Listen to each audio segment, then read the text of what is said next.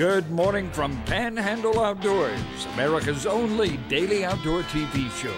Your source for fishing, hunting, and information for folks who enjoy the great outdoors. Now sit back, relax. It's Panhandle Outdoors. Welcome to Panhandle Outdoors. I'm Bill Allen. I'm sitting in from Winston Chester. Got a good show lined up. A lot of pictures today and a special guest coming in. Today is Thursday, July the 6th. The weather brought to us by Gulf Coast Air Conditioning by Drew Pollard. No surprise, going to be a high 91 today with the low of a chilly 76 and a 40% chance of rain. And they've got winds listed at coming out of the west at 5 to 10. Add 10 miles an hour to that and you should be just about right. And Kent Forest Lawn sponsoring the tides today. The high today is at 1:13 p.m. with the low tonight at 11:30 p.m. If you like to fish a falling tide, this is going to be a great day to do it. The water temp is 84, and we fished the other day in some places where the water temp was close to 88, so it is really, really warm in the water. Let's look at our river readings. Apalachicola at Bluntstown is 7.4, and that's fairly steady through Sunday. And then Choctawhatchee at Caryville is 4 feet, and you got a slow rise through about Saturday.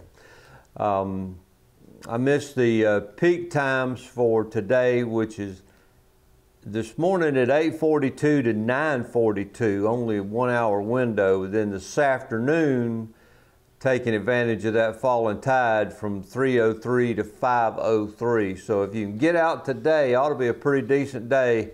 Drink a lot of water. It's very hot out there. So we're going to go ahead and take this break and come back.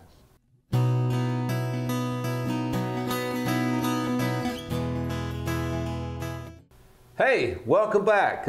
Joined by a familiar face, my used to be good fishing partner. I'll explain that later. Greg Brudnicki, but we got a lot of pictures today. There's a lot of people out fishing. I've got some ones that I want to get to that I've been holding on for a little while. But Greg, I think you know these two young ladies, correct? Yeah, that is Alicia Bennett and my granddaughter's on the right in the blue shirt, Stella. And we went down to Marathon for a week. That was her summer trip. And we caught dolphin, mahi-mahi, you know, whatever you want to call them, and some tuna. So the girls caught every one of those fish but one, and they had a large time. It was really, really good. And we went out about 20 miles from shore of there. We were in the real tall water, probably. That's deep water Marathon. Yeah, 1,000 feet, and then had a peak that hump out there that we fished around, and it was a great day. And then on the way back, they hit one of those little storms, and we were in a 35-foot contender, and the girls were amazing. I mean, they should have been, you know, scared to death, and it didn't bother them. But the storm that we hit, you know, rain was coming sideways, and it was, instead of it being, you know, 1 to 2 foot, it was, you know, 4 to 5. And they took it like champs, right? They did. They were terrific, and it took us probably half hour to get through that. Oh, that's always fun. It was a long time, and they got home. They were a little wet, but they were happy. And we had some good food. Which one of them let you borrow this fish for the picture? Well, you know, I don't know how I ended up. It was, I let that one down, and so when he hit it, I said, okay, I'll go ahead and crank it up. That was a 26.5-pound blackfin. They're real solid. You know, I mean, it's the weight per inch is amazing. And they probably get about twice that big, maybe 50 pounds blackfins do. But we had ceviche, we had tuna poke, we took a bunch of it to one of the restaurants down there and had them cook that in the mahi for a whole group of us. And I don't know how many meals we ate off of all that fish, but it was terrific. We had some great weather down there. And that's cool. What a good trip. Yeah.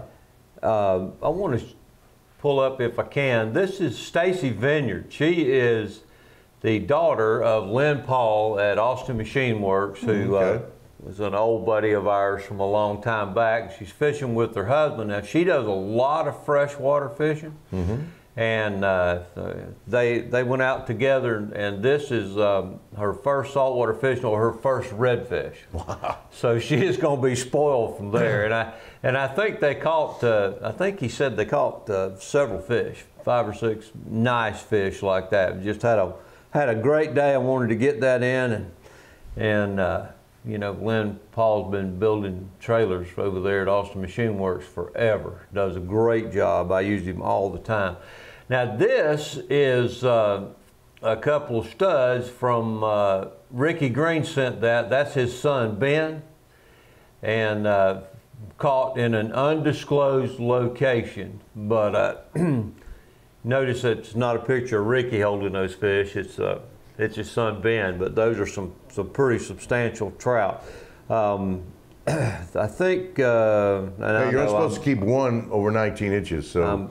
I hope that was before. I hope there was that picture was from a little while back. Yeah, so yeah, I wanted to get those in, and then also,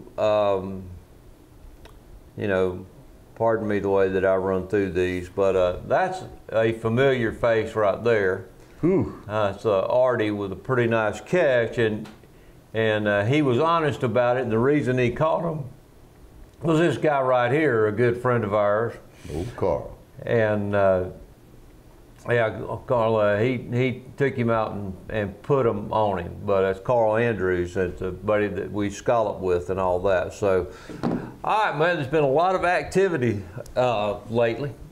And we have got to partake of some of it just recently. But, you know, right here before this break, that water is hot. Where we were the other day was 88 degrees, and we had to move to a little deeper water just to find any fish. You know, I think the shallows were too hot for them to be up there. Well, it just, you know, we threw up on shore a couple of times and just happened to hit them. But there's a couple of tips I want to share with people today that I don't know that everybody thinks about it, and maybe they'll think that we're kind of, oh, that doesn't make sense, but. Well, they already think that about us, so that's not going to be a big loss. But yeah, the water. Let's go ahead. Let's take this break to pay the bills, and we'll come right back with this super secret information.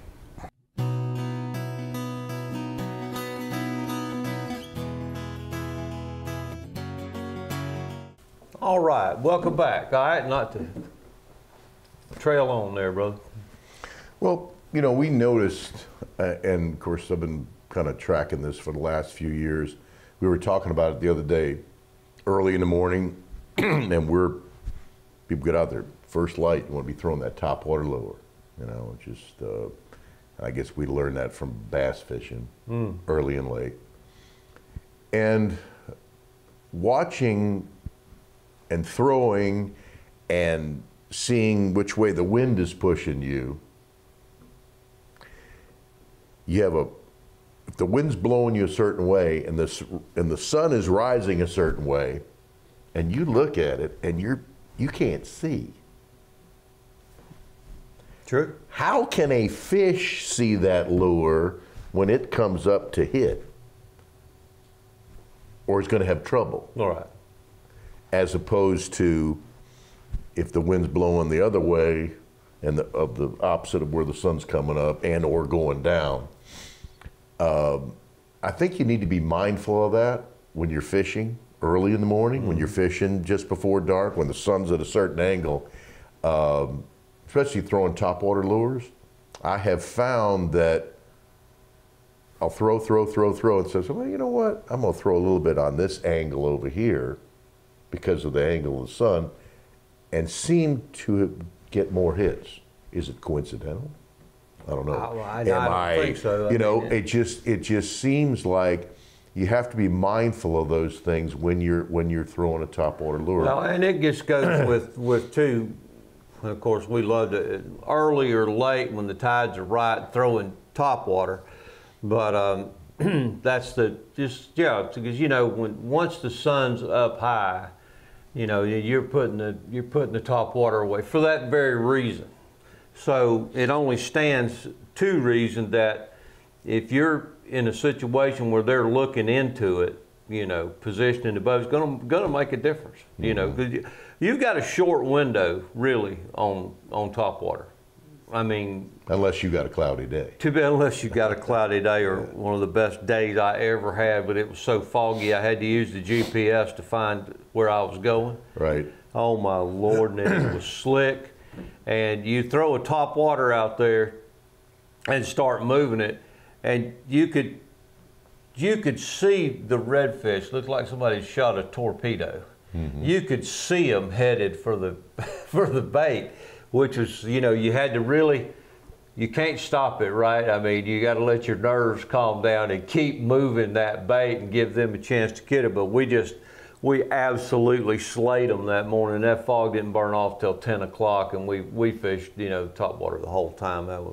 Sometimes they're headed for the sound too. Mm-hmm. Yeah, absolutely. And it's really odd it's not really that odd that you'll have them where they'll come and hit it and knock it 3 feet up in the air, or miss it, because when they're missing it, they don't see it as well. So it's either too bright or too dark, or they're just so aggressive that, or they're hitting it right at the time that you're twitching it. But look how many foul hooked fish that we catch with our twitch baits. Oh yeah. Those are baits that go down about 18 inches. The Paul Browns of the world. Yeah, they go down about 18 inches, and so you jerk, and that bait comes up, and then as it goes down, a lot of times they'll hit it. Well, once you foul hook, that twitch, he's coming up to it. He's not expecting that third twitch or that second twitch. Yeah. And you get them hooked here, and you get them hooked here, and you get them hooked that's true. everywhere. That's true with trout, especially with redfish, the way they have to turn. Yeah. Mouths are on the bottom, obviously. They've got to turn to hit it. But, that's the biggest key to fishing like the Paul Browns of the world, the slow sinking, the suspended baits, is to move that thing 2 or 3 times pretty good and stop. Yeah. And allow it to sink, to come up, to do from wherever it is. Because, the majority of the time, that's when they're going to nail it. Yeah. Yeah. So, it's just any of those baits that do like that. But I mean, that pause is really where they're gonna attack it at that At point. least, I'd say 4 out of 5 times. Oh yeah. Is where you get this, and then a lot of the times you miss them if they go to hit it when you're twitching it, because you're actually snatching it away from them.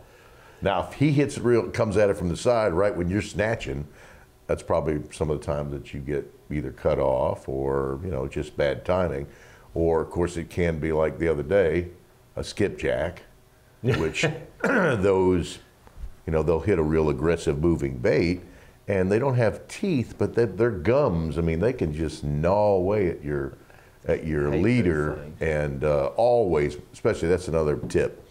If you're out there fishing and the pompano fishermen will know this, you're pompano fishing with a jig, or even anybody fishing with whatever they use, and you get into skipjacks, if you want to keep your lure, after you catch one, you better take that with fingers, hold the lure, and run it up the line. And you will feel some frays, and just give it a little tug. And more times than not, when you give it that little tug, the line snaps. You go, dang. You cut off that piece of leader in there and retie it, because, everything's expensive. Well, it is. Paul Brown's expensive. The topwater are the jerk baits and those kind of things. So after a good fight, or really any fish, like I said, run your hand up and down that leader. It will save you money. Yeah, take your time. Plus, it'll save you a fish.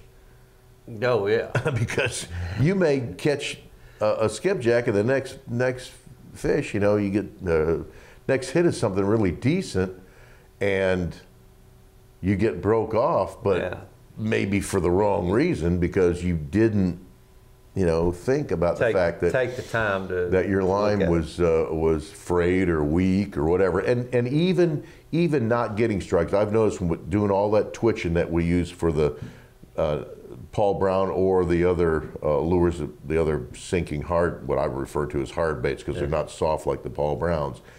Twitch, twitch, twitch, twitch, and let's switch, switch, switch. You know, you may throw it 50, 60 times, even if you don't get a strike. You know what? Even with a good knot, you can eventually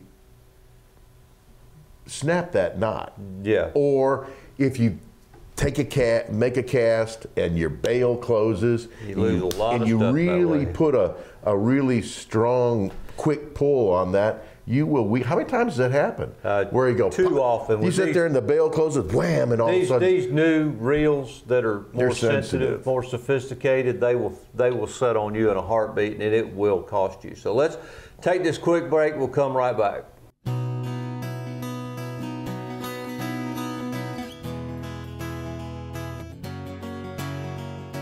All right, welcome back. And I think I've overcome my difficulties here with the video, which is not that hard to figure out, but I did get to sneak out the other day by myself. I had a window of a couple of hours and had a good tide and wound up sneaking up to a few redfish. It's hard to do a selfie with you know, when you're holding the fish and everything else, but that's a couple of them that I wound up nailing, decent size, you know. But I wanted to go back and look at some of the results of these afternoon trips that we've been able to get on, and that was a pretty good day right there.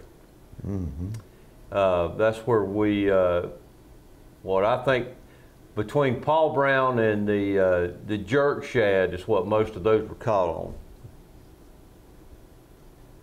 And that one in the center was pretty good size. How big was he? Yeah, well, look at the boards. This is 19, I guess. Yeah, that was pretty decent fish. So let me kind of get on down here to some of these other pictures. And this is from the other morning when we were out early and got up on a pretty good trout right there. That's a different one. That's just some of them that we got there. The Lucky Cigar, there's a stud, which is, that was pretty good sized fish. That was our biggest one in the boat that day.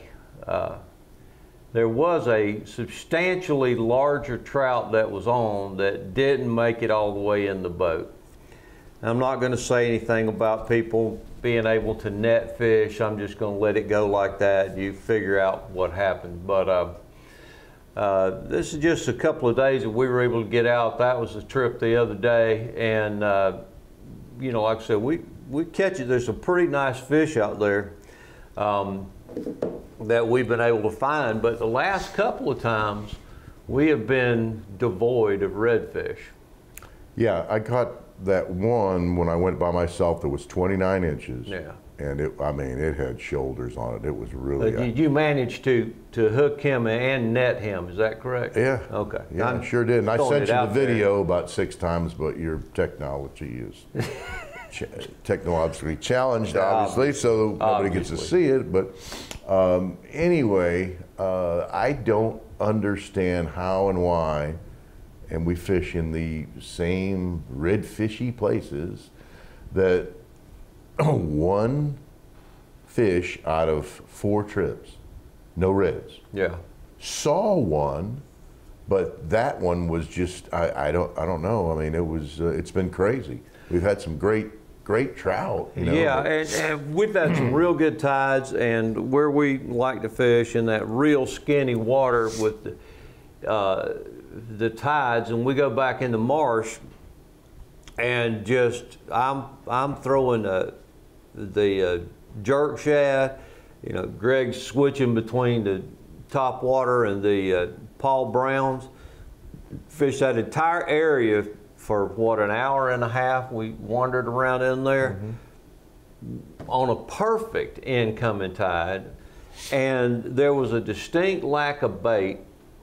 Right. And then we couldn't find a redfish or really a decent trout in there. You know, we caught a couple. So, but one factor though that you haven't brought up: crappy moon.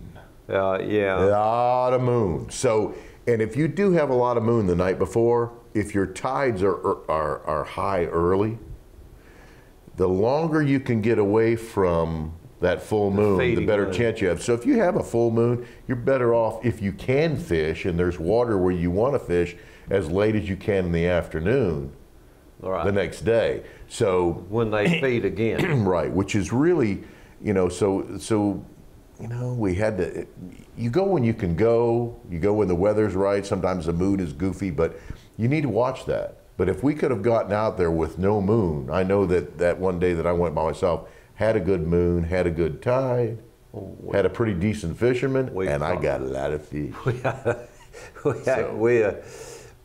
We've caught a ton of them in there, but the point being is that was where we wanted to be. That was exactly the perfect time, and there weren't any fish in there for whatever reason. So we had to make an adjustment and go outside and hit some of those places in a little bit deeper water. Yeah. And then again, working a combination of things, and the top water was over by then, but you know, we got out there, and as you know, we've caught some real decent trout. I mean, real decent trout. But the point is, be flexible. If they're not in your favorite spot in the world at the perfect time, have enough tackle, have enough rods to go somewhere else and figure out where the fish are. Sometimes they don't cooperate with you, but or anyway. You know, here's the thing too. One last point: the ones that we did catch the other day, after the full moon, how much did they regurgitate in the live well? Oh my goodness, the live well was 8 or 10 full of bait fish, of stuff that they had regurgitated while they were in there. So they could be around. They're just not feeding because they ate all night. All right, listen, we've talked our way through this again. I hope you picked up something you enjoyed. Have a great day, and God bless. Thanks for watching America's only daily outdoor TV show, Panhandle Outdoors with Winston Chester, featuring hunting, fishing, and other activities and information to help you enjoy the great outdoors. Join us next time for Panhandle Outdoors.